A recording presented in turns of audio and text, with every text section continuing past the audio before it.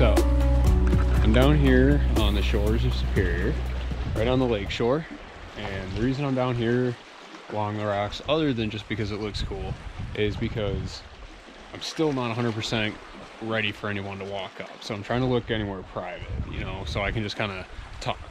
And it just makes me feel really weird thinking about somebody walking up on me while I'm doing this. I'm still getting used to that. So I'm down here next to the lake shore because there's just about nobody else around me. There's some people way on the rocks over there, but I got this whole area to myself. And as you can see probably, or at least I hope you can, the sunset might just be really beautiful. Although we got the last light over here.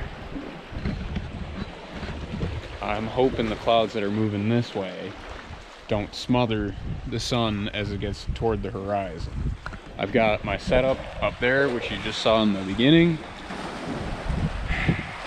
I was really excited because this looked like it was going to pop off. This looked like it was just going to... there were no clouds to the horizon, but I didn't happen to see before I drove in if the clouds, they're moving in a general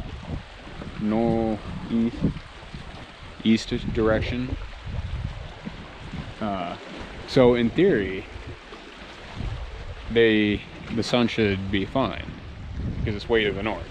But anyway, the light's already getting smothered a little bit. So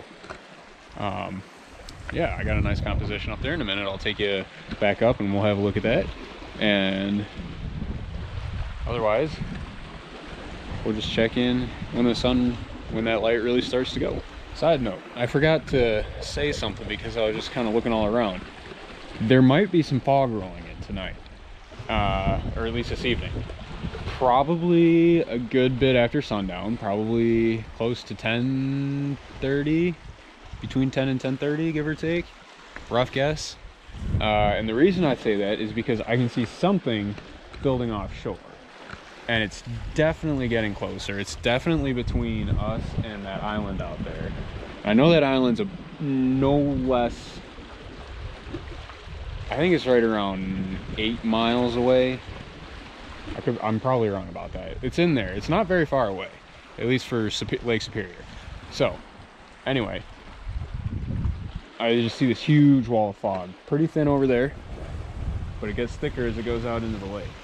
And it gets really dense down there. It honestly looks like Munising or O'Train. I'll bet O'Train's gonna get smoked by it tonight.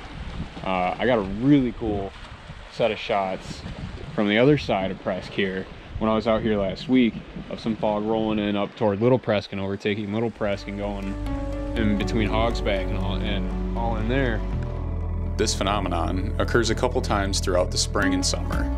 Because the lake is so cold, moisture and fog often build up right on the lake's surface, usually close to sunrise and sunset. If local air currents are right, this fog will get pushed off the lake and onto shore. It looked really cool, but the light was really bad, so I didn't really get any good shots of it. But we're gonna keep an eye on this fog. If the sunset goes off and I'm able to get that full time lapse, it's still gonna end. I'm still gonna have to end that before the fog gets in because the fog's not gonna be rolling in too long after sunset. It's gonna come in pretty quick after the sun goes down. So I'm gonna be having to switch shots pretty quick there, but that's all right. And all right, yeah, in the meantime, just keeping an eye on things.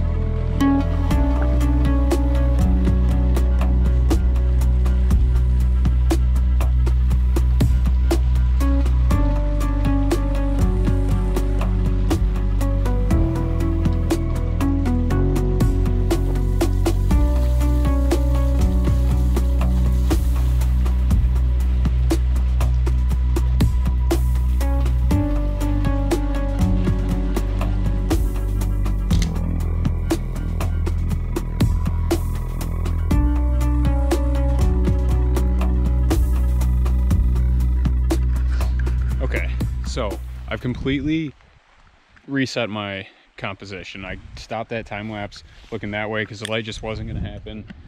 It had already gone over here. So you can see it's only hitting the very highest clouds up there.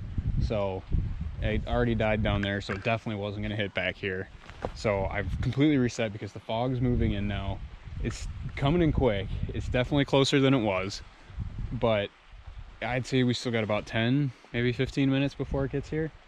So I've set up a new shot, and as you can see right here, so my goal here is to get the fog kind of rolling in, sweeping across. I think it's going to come down over here before it comes over here and envelops where we are.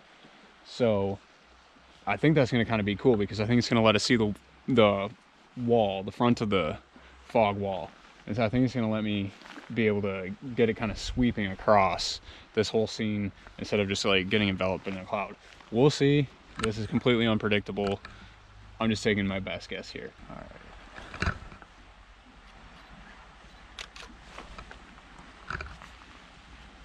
Breathed on the screen.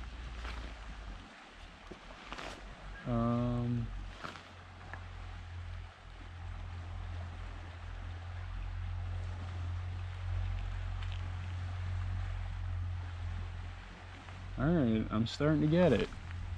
I'm getting that fog out there. It's still pretty far away in the picture, but that's all right. The point is to get it coming in here, not while it's out there. So what's happening, actually, I've been watching this cloud up here has been moving out, and the fog has been coming in right behind it. So I'm not, off the top of my head, I'm not 100% sure how those pressure systems work out. I think that would be the low pressure storm leaving and the high pressure coming in and pushing up the moisture off the lake. Trying to remember. I took a geosciences class and I loved it, and trying to recall on that. But all right, anyway, back down here. My exposure is good right now, but all we're gonna do is lose light. So I'm definitely gonna set high. So I'm gonna go back and check my histograms real quick, which are not up. Why aren't they up?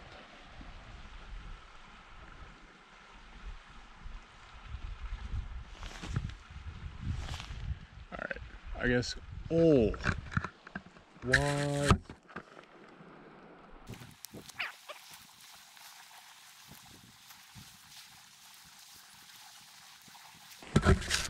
Okay, sorry about that. I was in the middle of talking and I saw the cloud going pink. I got about as good a shot as I'm gonna get. Looks kind of cool. The color's definitely there. Color's vibrant. So yeah, just had to do that real quick.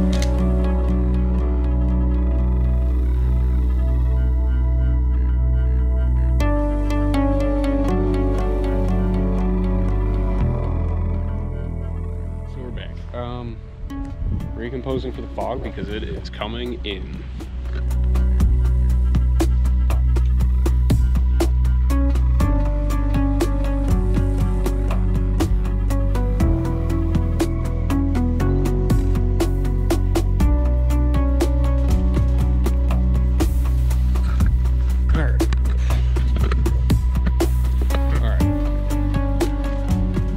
I'm a little less confident that fog is going to come in now.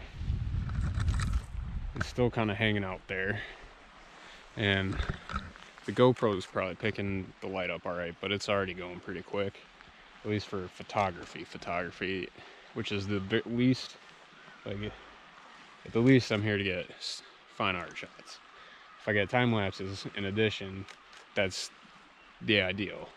So I really hate to say it, but I'm probably going to abandon the shoot here in a minute or two.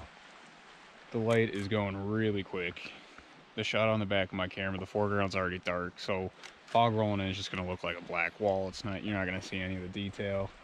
It's still just sitting out there. It's not coming in at all. I thought it's been changing. I can see it picking up water. You can see it kind of like rotating almost, like very, very, very, very slowly. But yeah, I'm gonna pack it up, call it a night. I got some decent shots, got a couple time lapses. I don't think any of them were particularly mind-boggling. I was really hoping this one would go. The light was looking absolutely perfect, but there's something behind the tree line here that smothered it. If I'd have chosen to shoot that side, who knows? Who knows? But when I made my call to come out, this is where I chose, so this is where I shot. Just didn't happen this time. All right. Join me again next time. So the fog never ended up rolling in that night, but the first time lapse that I shot, it turned out much better than I thought it would.